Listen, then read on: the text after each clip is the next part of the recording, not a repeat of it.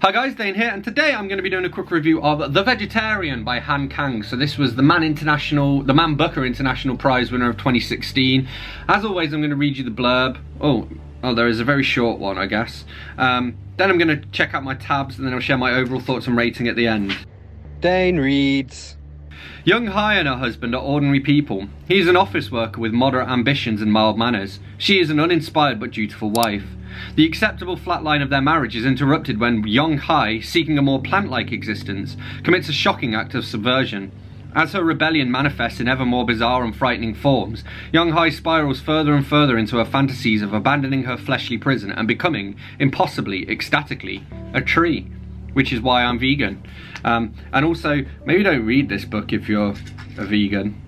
I mean, it's hard to tell exactly what point the author is trying to make about vegetarianism and veganism, but it doesn't come off particularly positive. It's kind of associated with mental illness. It's like, oh, you don't eat meat? Well, you must be mad. Apart from the main character, who is the one who goes mad, who is the only character in this that I actually liked. So here we have a great example of how so this is narrated by a few different characters, and the first one it's narrated by the vegetarian's husband is a dick.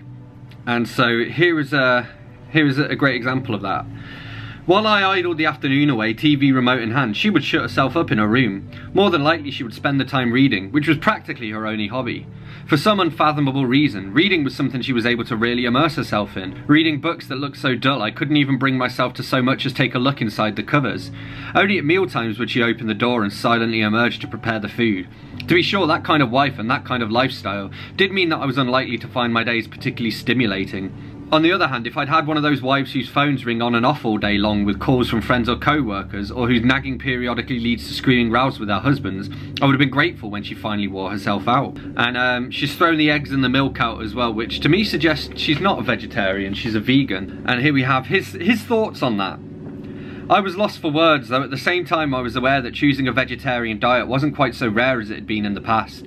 People turn vegetarian for all sorts of reasons, to try and alter their genetic predisposition towards certain allergies, for example, or else because it's seen as more environmentally friendly not to eat meat. I mean, it's not seen to be, it is documented that it's scientifically more environmentally friendly to not eat meat. Of course, Buddhist priests who have taken certain vows are morally obliged not to participate in the destruction of life, but surely not even impressionable young girls take it quite that far.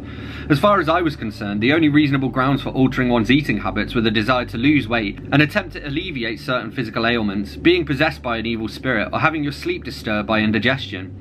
In any other case, it was nothing but sheer obstinacy for a wife to go against her husband's wishes as mine had done.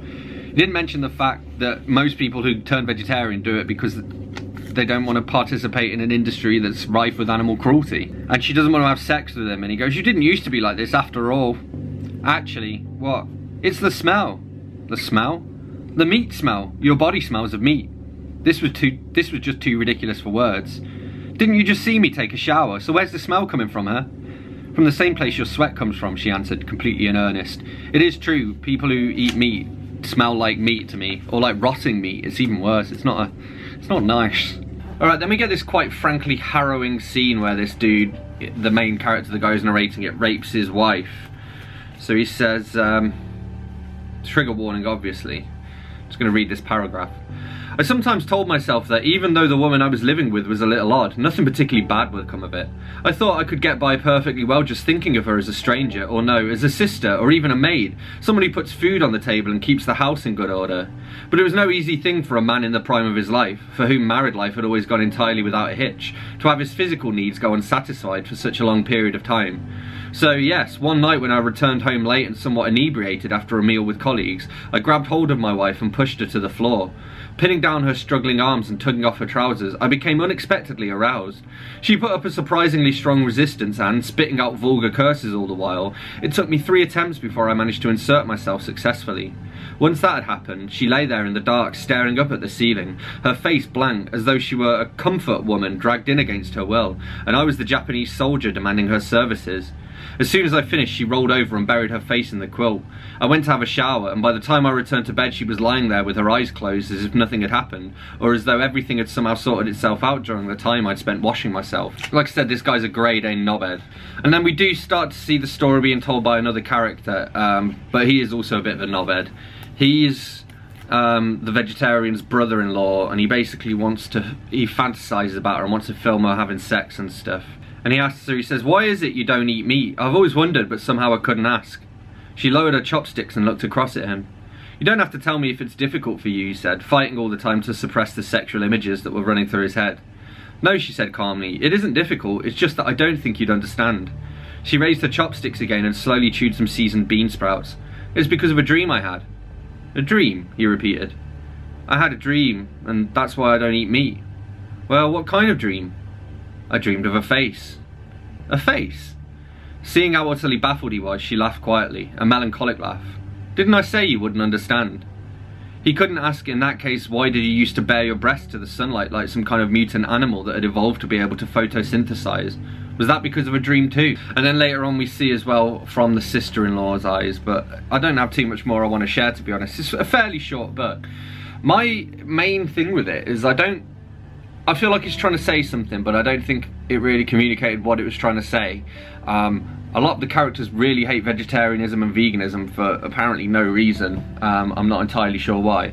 Some of the writing in places as well is like oversimplified, and I don't know whether that's just the way that it was written originally. I don't know whether it's done for dramatic effect. I don't know if it's because of the way it was translated, because it was translated from Korean into English by Deborah Smith.